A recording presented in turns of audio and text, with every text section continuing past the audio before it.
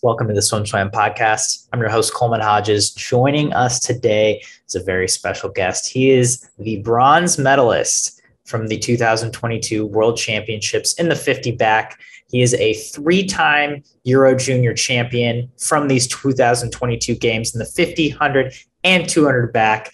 He won two more medals with Team Poland at that same games. Today, we are sitting down with Ksawery Masiuk. How's it going, man? Great.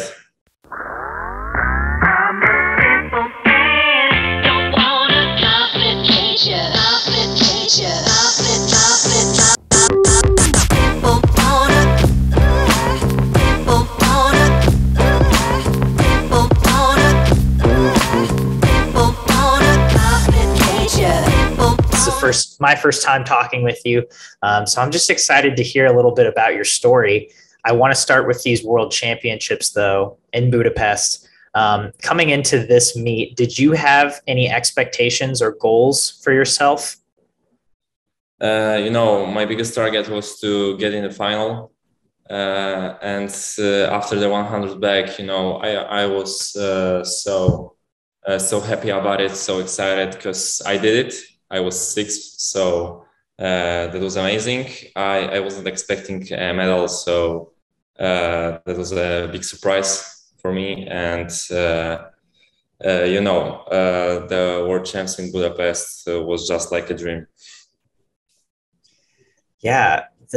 So then, not only did you get sixth in that 100 back final, you were 53-3 out of prelims in the 100 back, which was a national record.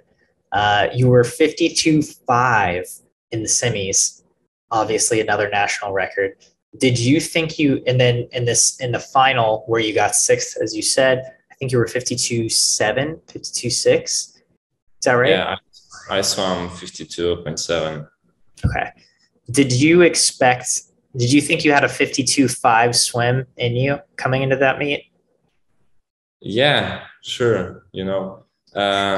Before the final, I think I was thinking too much about the world record, world junior record, and I burned off during the start. My head wasn't clear, but I think I'm gonna make it this summer.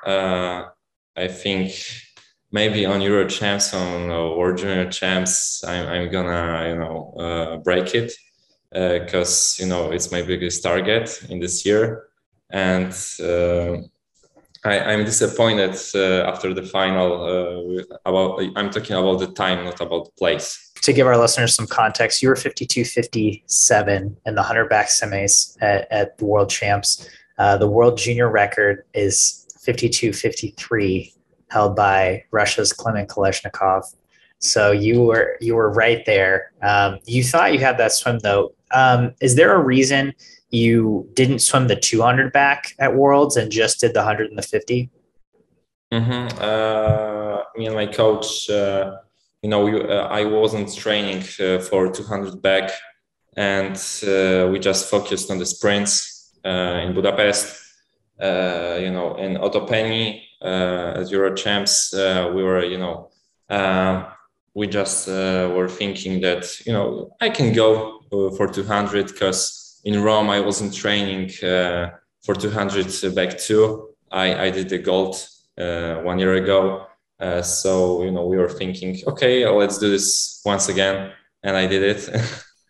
But in Budapest, I was just focusing on sprints. Gotcha. Makes total sense. So you make that first 100 back final, your first world champ final. Again, I forgot to mention this. You're 17. When do you turn 18?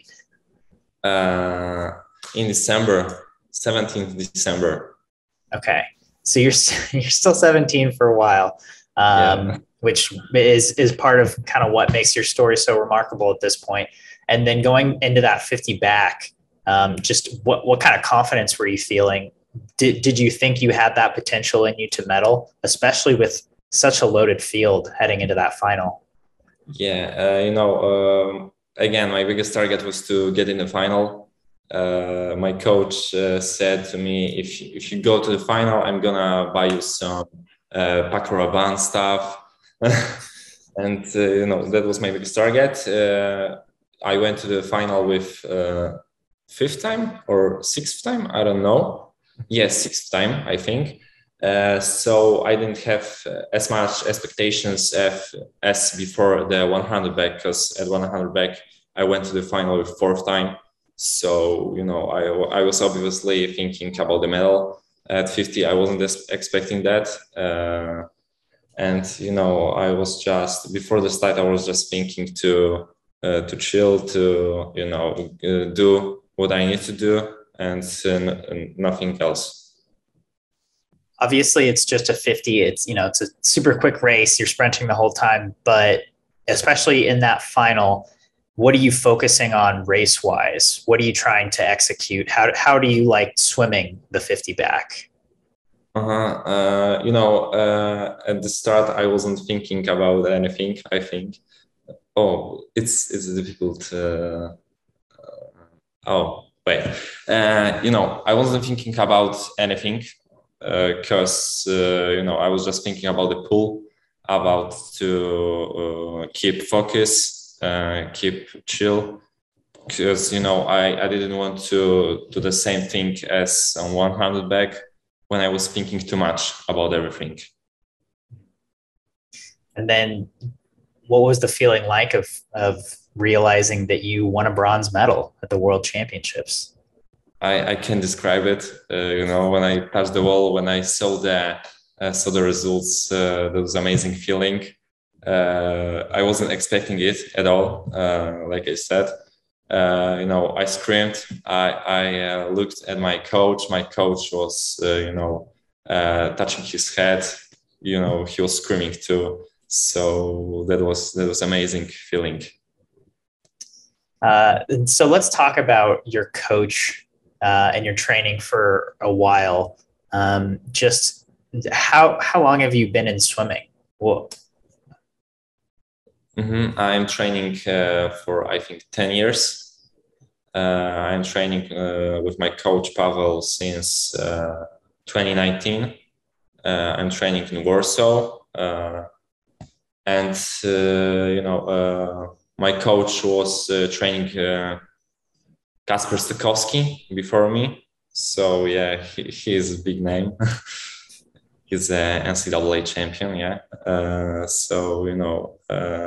He's one of the best. I think he's one of the best backstroke coaches in the world.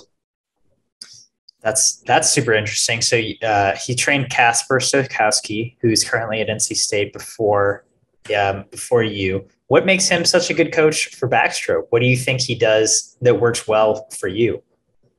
Yeah, I think he has a good plan. He's so good to the athletes. His athletes, yeah. By the way, I think, yeah, I forgot it. He's training Ksawery too. Okay. So yeah, he's training one of the best backstrokers in the world. I think he has a good plan. He's thinking about the training. He's not giving us 5 kilometers. I don't know how to say it in English, but like I said, we are training a lot of on technique, and I think the best thing in him is contact with his swimmers. What do you mean by that? His contact with the swimmers? He's so kind to us, He's not screaming on us. He's not so mean. He's just so kind, and he's worrying about us. He's like a good uncle. That sounds really nice. Very cool. And so what are your sets like, or what is your training day to day like? I think you mentioned 5 kilometers. Do you do like 5K for a practice? Do you do more? Do you do less? It depends about the time in the year. In the hardest time, we are swimming something about 6 kilometers. and we are doing some pace sets like I don't know, 10 times 200s on the 2.12 pace on the freestyle. I'm not talking about the backstroke, because just 1 week before the Budapest, I was doing something like 10 100s at 1.2 backstroke sets. So yeah, but I think we are doing usually 5 kilometers. Yeah, we have a lot of difficult trainings, so I can't talk about the old trainings, because I think he has more I don't know how to say it, like he can say more about it, not me, because I'm just doing it, and my coach is better to talk about it. And yeah, So 10 200s before Budapest, holding 102 backstroke. Do you do a lot of your practices long course or short course? long course. I love long course. Okay. 10 200s at 102. How do you feel like that prepares you to swim 100 back or a 50 back? I think that training, especially that training, was this was a training for 200 back, not for the sprints. But for the sprints, I am usually doing once a week little sprints, like 100 on max, yeah, and 250s on my maximum pace. So I think it's working. But like I said, I think he can talk more about it than me. We'll have to get him on here. In terms of just backstroke technique, is there something that you focus on in training? Is there something that he has helped you get better at throughout your 3 years with him, just in terms of where you place your hand in the water, how many kicks you're taking off the wall, or your kick during your stroke, anything like that? In water, I am more swimming with instinct. I am not thinking about the kicks. I'm not thinking about the strokes. I'm just thinking to swim. But I think we did a big progress with the starts. We did a big progress with the underwater kicks, because I think 2 years ago I wasn't doing first 50. I wasn't doing 5.4 like I did in Budapest. I was doing something like 6.5. So we did a really huge progress. But I think we did a huge progress with my frequency, because like a few years ago I was doing like as speed frequency as I can. Right now I'm doing like as fast frequency as I can, but the strokes are better. I'm feeling the water from here, and this is going to the my legs. Yeah, I'm doing the full stroke, not just a half like before. So I think that was a game changer for the sprints. That sounds like a major efficiency move, and something that obviously paid off where when you're dropping times like 52.5 and 24.4. So then, moving forward, just for some of your goals or goal times that you have in training, I mean, it's like, is 51 in the 100 on your radar now? Is 23 in the 50 on your radar now? Oh, I'm not thinking about it, because I don't want to make a pressure on me. I just want to have fun, just to swim, just to have fun from swimming. And this is my biggest target. This is my biggest goal, to still be happy when I'm going to the pool. It's a great goal, and that's a great answer. I'm thinking about times because it's too much pressure, I think. That's smart. Dumb people like me think about times, and that's why I don't swim, because I couldn't handle the pressure of thinking about these times.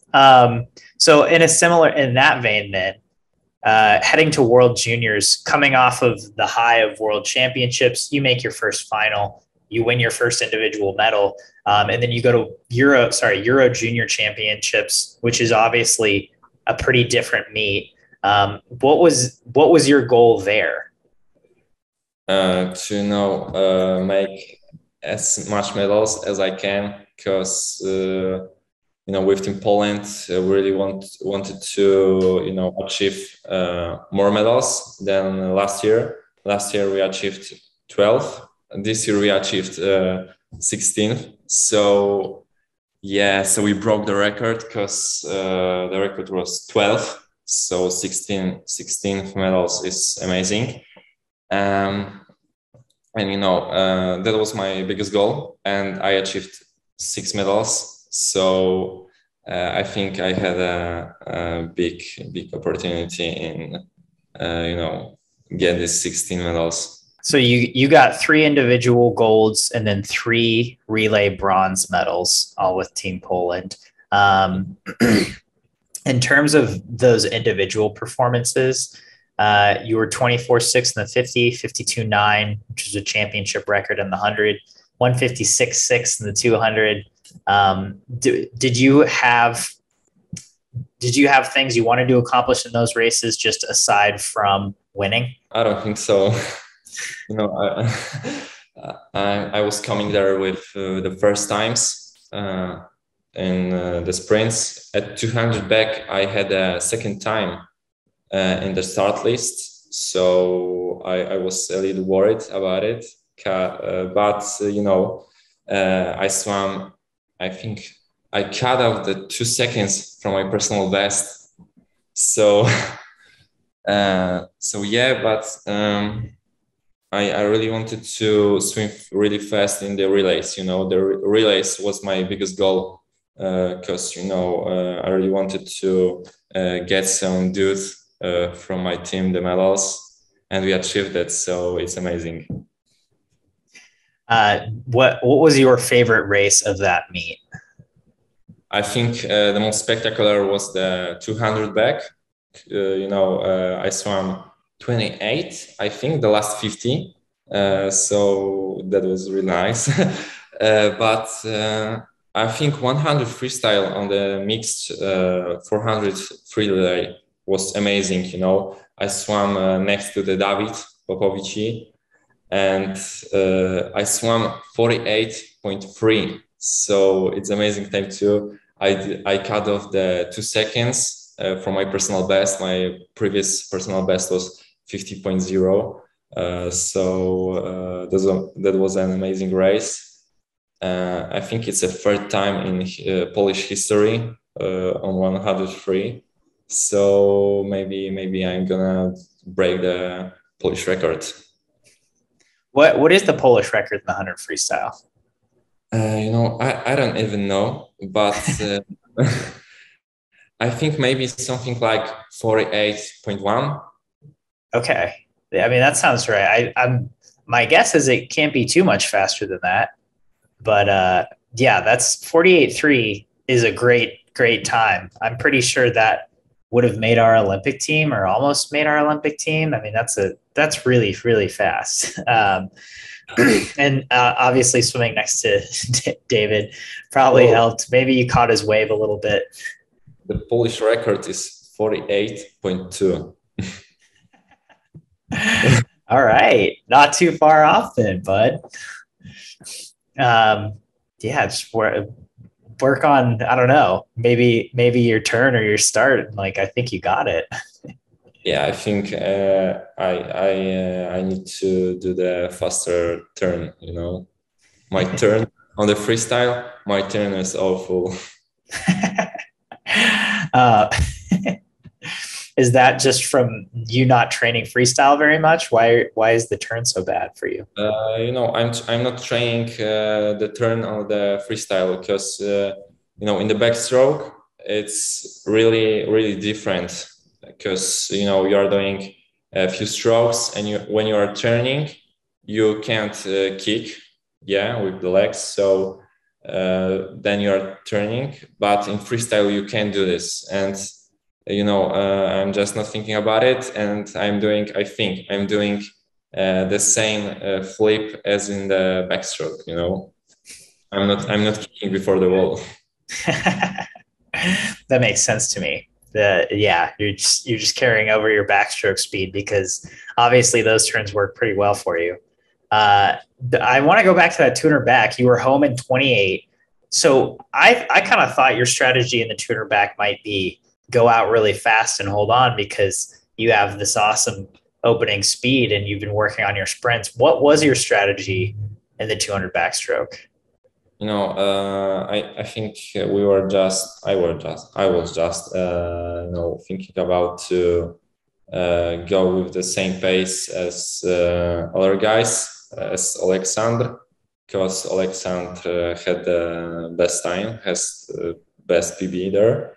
And, in Rome, I have done the same thing. The last 50, I'm, just going as fast as I can. The pain is not a big deal for me. I think in pain I am swimming even faster.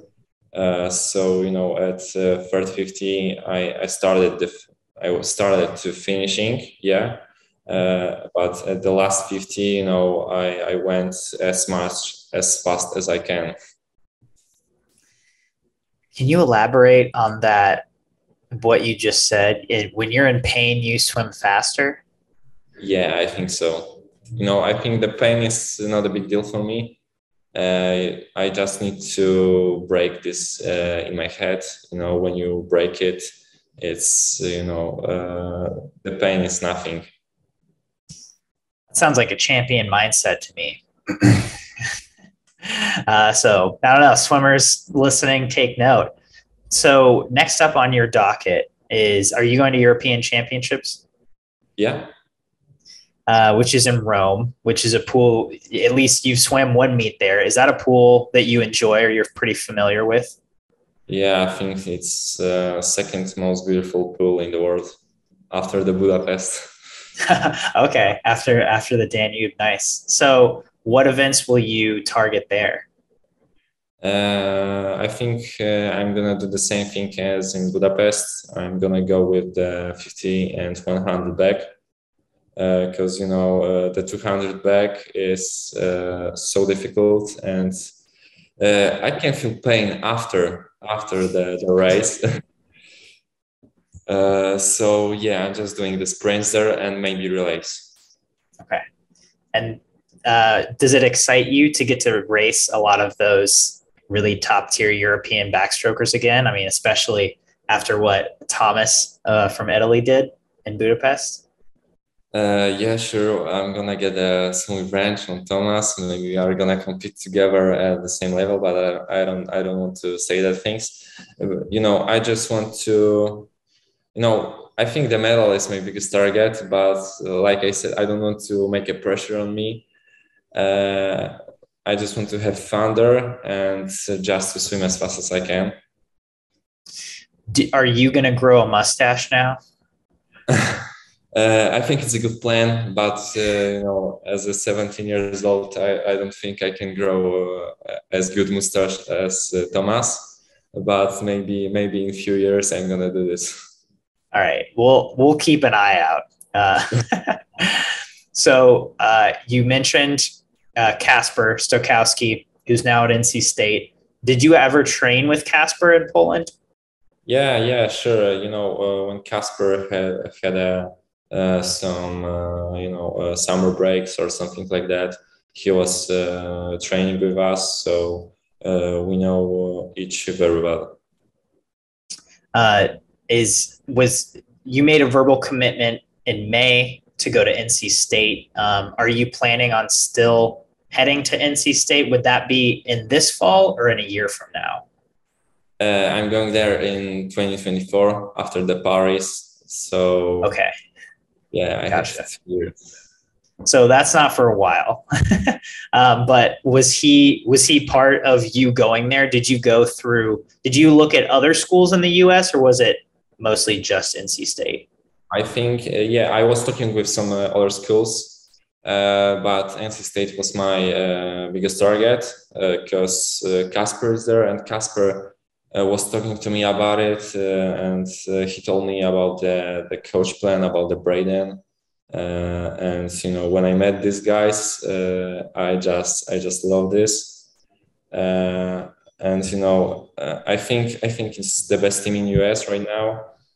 We have a huge potential. Some good guys are coming there in this fall, and I think Kasper had a really big impact in this because he was talking to me about it a lot. He was just when we met, I think the first time when he flew there, and when he had a first break, he just told me, Ksawery, you need to go there. It's the best team in the world. You must go there. Have you ever been to the US before? Yeah, I think at the start of this year, I was in the NC State. Okay. Yeah. So I was there for 2 days. Nice.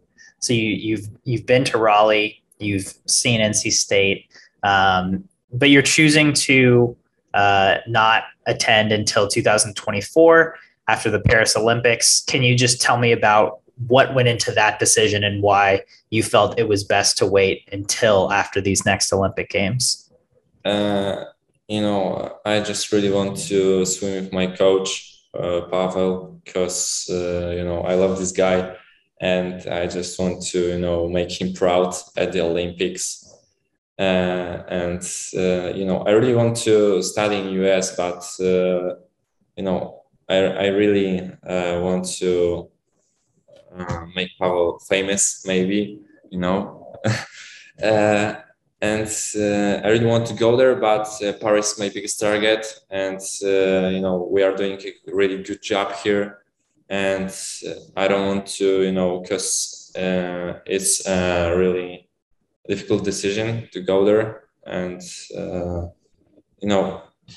yeah, like I said, Paris is my biggest target, and I just want to swim with Pavel here. Absolutely. Totally understandable. Well, Ksawery, I really appreciate you taking the time to sit down and chat. It's been great just getting to know you a little bit, getting to know about your swimming history. Is there anything I missed? Do you have any parting thoughts before we sign off today? I don't think so, but maybe you can tag me on Instagram when you post this. Okay. Absolutely. You're getting that tag 100%, man. You've been listening to the Swim Swam podcast. Stay tuned for new episodes every week. You can take Swim Swam podcast on the go by subscribing on your favorite podcast platform. Look for links in the description below, and be sure to subscribe to our YouTube channel for more videos as well.